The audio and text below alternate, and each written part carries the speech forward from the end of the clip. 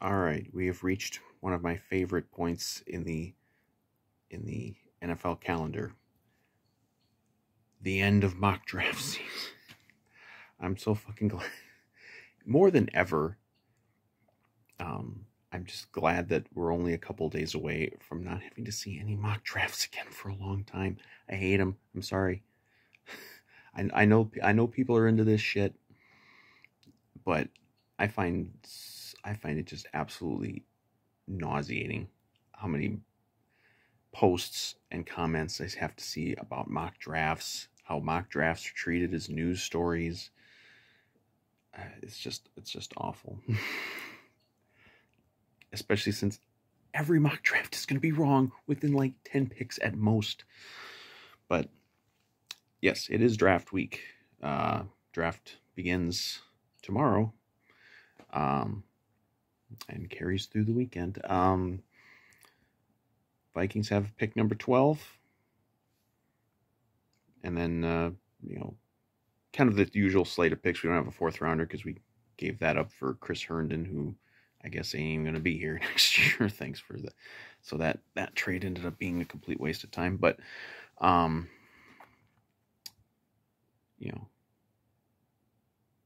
I guess I'm going to do like a preview. I don't know. Like, I'm not previewing it. I'm not going to preview it in the sense of like, here's my prediction of who they're going to pick. Because I don't fucking know who they're going to pick. Like, I've tried to ignore the mock drafts, but I've seen enough of them that I kind of, you see enough certain names over and over and over.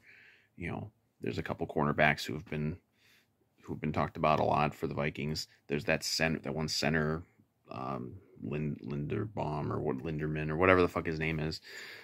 He's been talked about. There's even been talk maybe a receiver. I don't see them taking a receiver. Like I know. That they're gonna want to have a lot of diversity on the offense, but I don't see them taking a receiver. We got Jefferson.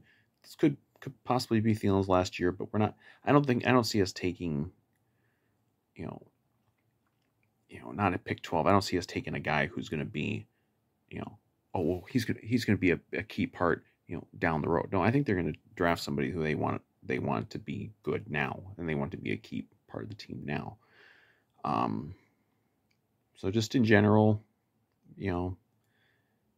after, watching how they've approached the off season, and of course this is new regime, so everything's a little different.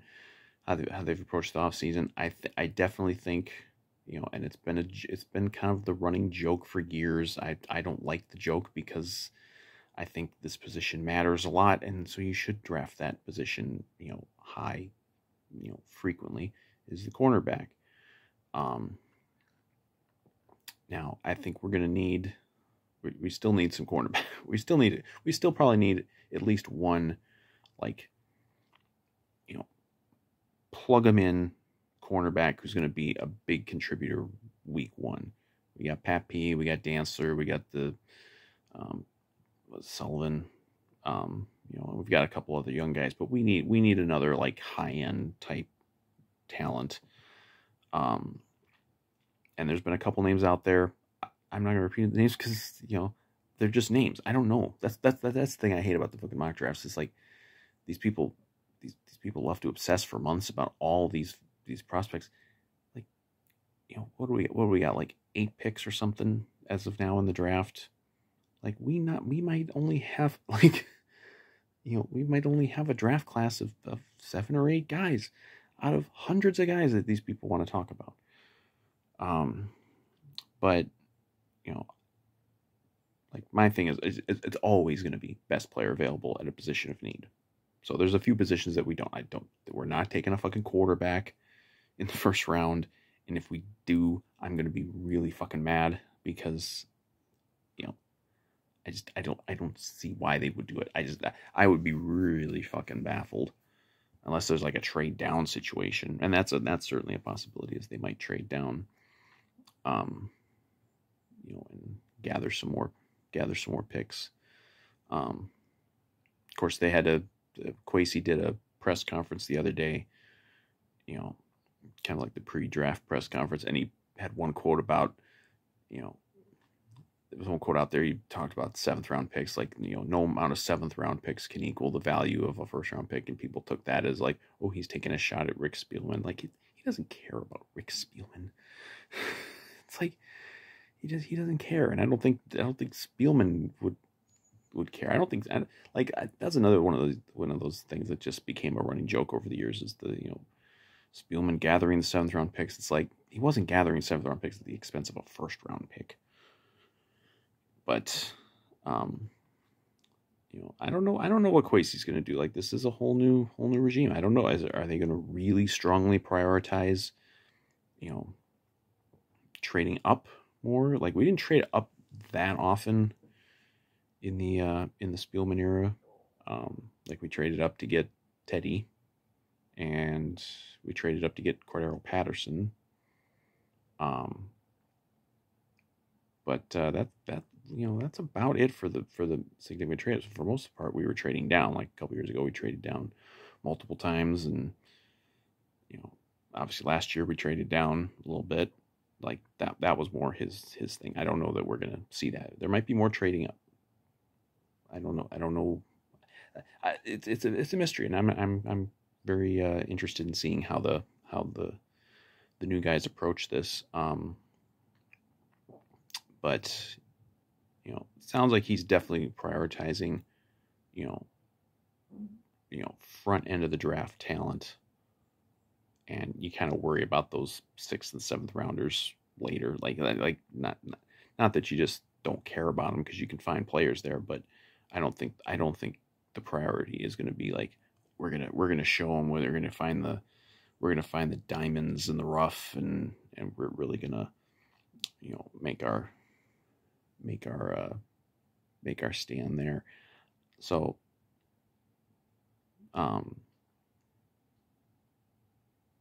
back to like in general, what I'm looking for, like, definitely cornerback is a huge need. I think I don't think they go 1st round safety, but certainly a safety might be a need. I mean, like, I think I'm okay if they just roll with Smith and Bynum, but they might not want to do that. Pass rush is always a thing. Linebacker. Really, every aspect of this defense still could use an infusion of talent. Because we've got some young guys who, we're kind of hopeful about over the last couple of years, and they didn't really pop. But maybe they didn't pop because Zimmer wasn't letting them pop. So they could have some guys there, some of the young guys, that they like, and they want to, give more of a chance to. But let's say we finish with 8 picks. I wouldn't be surprised if 5 of those picks are on defense. On offense, obviously, look, we're not taking a fucking quarterback. I wouldn't be like 100% shocked if we took a quarterback in the middle rounds.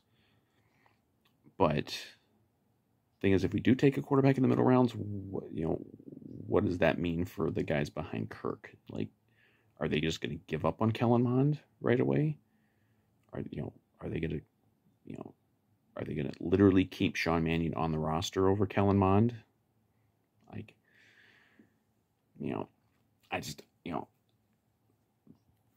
don't see a quarterback being taken. There's going to be people who probably are mad that if we don't take a quarterback, because of course these are the same people who fucking hate Kirk and have wanted Kirk gone, but that ain't going to happen.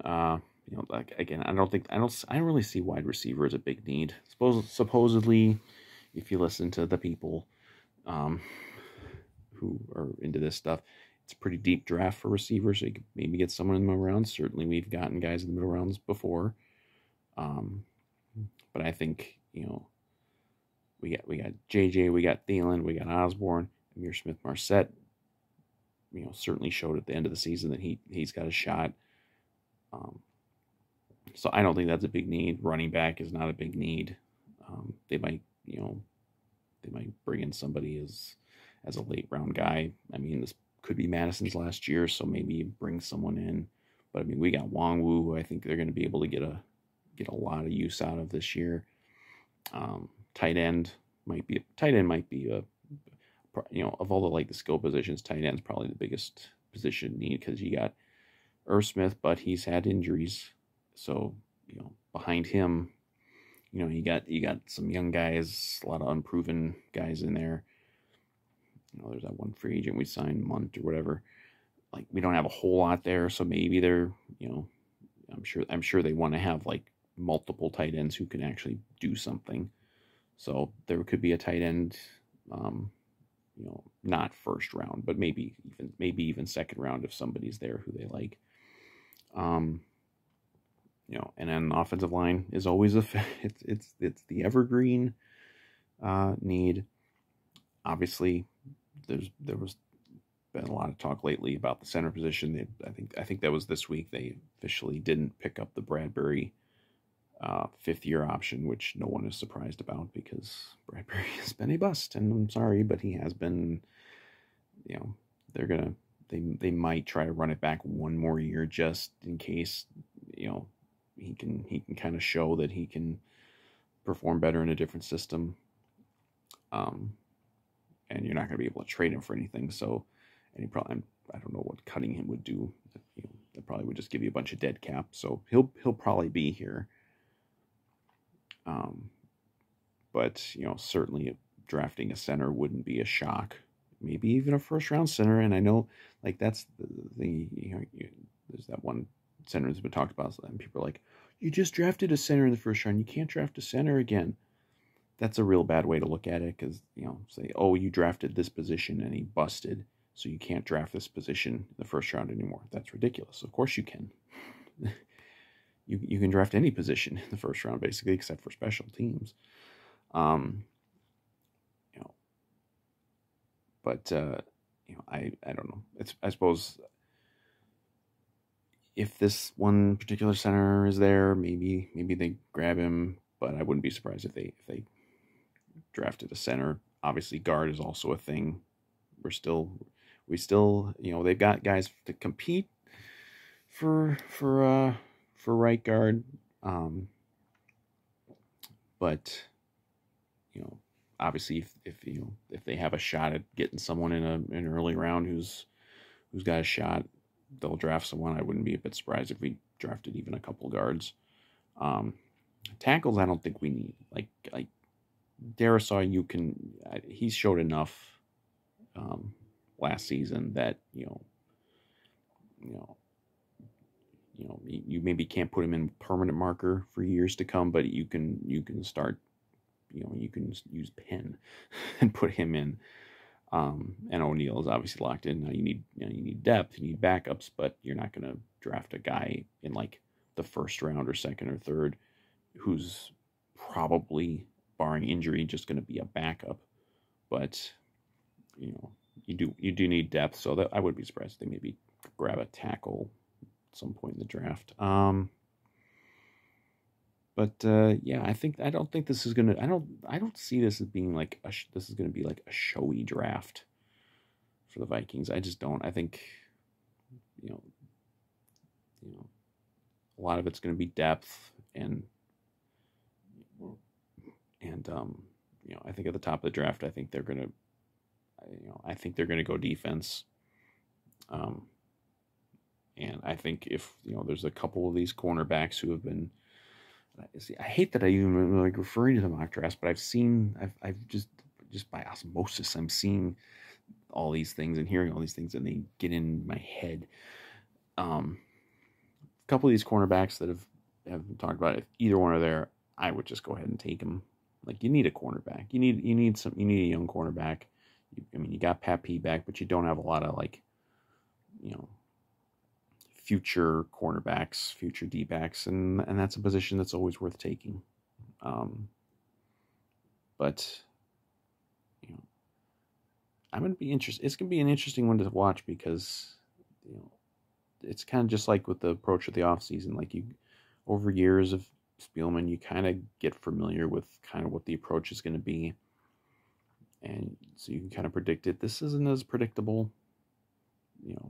We could see a trade up. There was one of the NFL reporters put some out there the other day that's like that the Vikings might be interested in moving up in the draft, and I don't know who that would be for. Um, but maybe they do that. Maybe who knows? Maybe this will be a year where we'll just dump all the late round picks and just really focus on those first few rounds. We don't have a fourth rounder, so maybe they'll try to move up and get like someone in there. I mean, I don't know what. Ultimately, there's not that much of a difference between like a sixth round pick and a college free agent. There really isn't that much of a difference, and I think that was one of I never got into the mocking Spielman for the seventh round picks and the late round picks, kind of collecting them. But you're not likely to find that many starting caliber players in the sixth and seventh round. But maybe you can in the fourth and fifth round, and how you get extra picks there is you get rid of these other picks. So I don't know what's going to happen. I don't know why I'm even previewing it, because I don't fucking know, and I don't really have thoughts on particular players. I just don't. I don't know. It doesn't interest me to like investigate and learn about players who will never be on this team, and I don't really care about the 31 other teams and who they get. I don't care. Like, I don't give a shit who Jacksonville is going to take with the number one pick. I don't care at all. I care about who the Vikings are going to take. But I would think, I would still think we're going to go primarily defense, because I think the team seems to believe everything you see from, they've had some of their off-season stuff starting up now. The last couple of weeks, like, they seem to really believe in the O'Connell, the O'Connell regime, his schemes, his plans, like that's going to be, your big improvement on offense is not going to be from necessarily new players. It's going to be from the coaching. And I agree. Like I've said many times now, I'm incredibly excited to see a real offensive coach with the talent that we already have on offense. And you're always having to add, but I think we have the offensive talent already. With nothing for the draft, if we draft zero offensive players, I think this offense is still going to be in position to be one of the best in the league. I really do. But we need that defense, because, I mean, anyone out there who has watched the Vikings the last 2 years knows that the defense was the issue. And, obviously we will have new defensive coaching as well, but, we still need a lot more talent on that side of the ball. So, if I'm running the draft, which I'm not, and you should all be very thankful that I'm not, I would focus very strongly on defense. But it's always best player available at any position of need. Because that's how you find stars. And you don't just win with stars, but you kind of need some high end talent. So that's basically all I gotta say about that. Somehow I've rambled for almost 20 minutes saying absolutely nothing, but be interested to see. Be an interesting draft, and of course, then you also have the follow up to the draft, which is, okay, what did we not get, and now here's maybe the remaining free agents left out there. Maybe we'll go pluck a few guys. I'm sure that's still going to be a thing, as it is every year. But we will see. But I'm very optimistic in general with this new regime, and I'm really optimistic that we're gonna see Kwesi just nail this thing and get us some good players, so we can go get the North and get on a playoff run and get that trophy. So yeah, let's go. Let's do it, Kwesi.